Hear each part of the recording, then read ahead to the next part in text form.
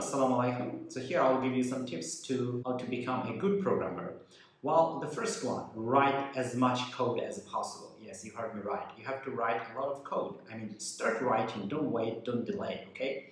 Especially if you're a new programmer or if you're new to programming, you have to start it immediately, okay? Basically, when I was a new programmer, started many years ago, I used to write code every day, and I still do that, but writing code was the priority. It was number one thing in my daily life, early in the morning, and even before going to bed, I used to write some code, okay? So writing code is the first thing, and as you write more, and you write more and more code, it will help you to solve the problems.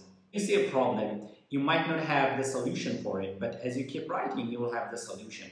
And at the same time, you have to remember one thing. A lot of time, your first solution is not the perfect one. So go for second solution. That might be better because in first solution, you might have missed some other issues. You didn't address some issues or forget about some other requirements. So go ahead and review and try to go for a second and a third solution. You'll see that your code gets better and more beautiful. Okay, here is my second tip. This is about reading books. Well, reading books are always good. You should read as many books as possible because it increases our knowledge. But when it comes to reading books about code, you should read books about how to write clean code. Writing code and writing clean code, there is a significant difference, okay, a huge difference.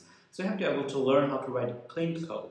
But it doesn't come that easily. You have to practice as well as you have to read codes, and as well as you have to know the rules and regulations and the way you should write clean code. So for that reason, I would suggest you to read books. Okay, read books about how to write clean code. Now here are two of my favorite books. One is called Clean Code by Uncle Bob. And there's another book that is called Effective Java. And I found these two books are really helpful and which helped me a lot to organize my code. Well, for new programmers, if you're a beginner, it's very common to write a messy code because a lot of time beginners, they just look for solutions, and as you look for solutions, you get solutions from a lot of different places and you put them together, and your code is not clean. So yeah, so as you keep coding, try to read about clean codes. Of course, you can read blogs about clean codes, and that works as well. So that should be your second priority after coding as much as possible. Go ahead and read code. Go ahead and read books about clean code. Now, here is my third tip, and this is about practicing or learning data structures, algorithms, and system design. And the good programmers I have met so far, or I have seen, they were all really good at data structures, system designs, and algorithms. And if you really want to work for a big company, Fortune 5 companies, they might have an interview, and those interviews a lot of time end up solving problems like data structures or algorithm.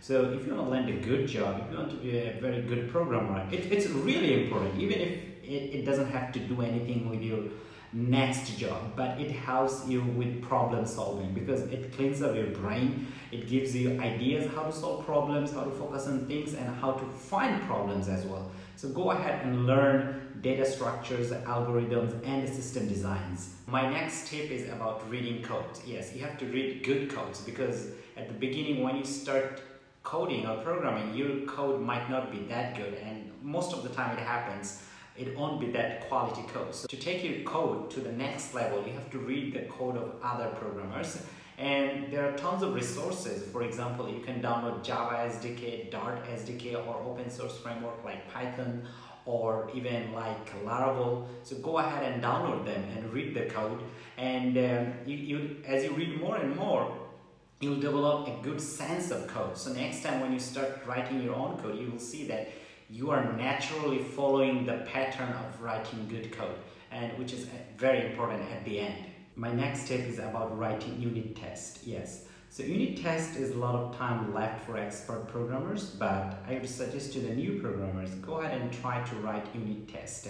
Why? Because unit test would make you a great problem solver. With unit tests, you start to develop something that starts to work from the beginning. If you don't write unit test, you'll find that your app, website, or program works in some places, it doesn't work in other places. Yes, definitely, it's one of the best way to make sure that your code works everywhere and saves a lot of time for debugging.